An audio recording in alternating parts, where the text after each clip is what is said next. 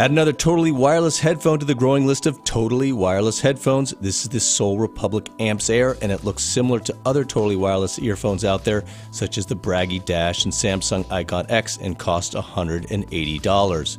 Like those models, you get two independent wireless buds that are then joined together wirelessly to create a stereo pair.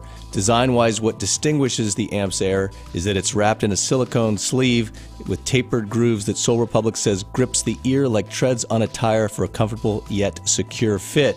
It also allows airflow to reduce sweat buildup during workouts. So yes, the Amps Air is being billed as a wireless sports headphone, and they are sweat resistant.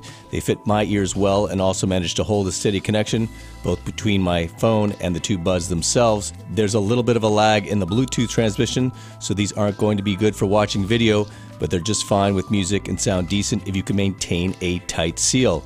If you don't get a tight seal, you'll lose a lot of bass and the sound comes across as thin and recessed. I also thought they had some treble push that can give certain tracks a harsh edge.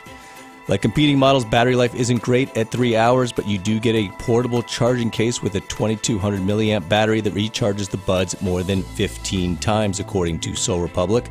The charging case also doubles as a portable charger for your phone.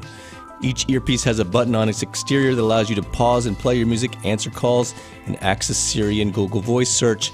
The buds automatically turn off when you put them in their charging case and turn on when you take them out. You can also just use one bud as a mono headset for your phone. I like the design of the Amps Air, and I found that it worked reliably with minimal hiccups, which is an achievement for this type of headphone.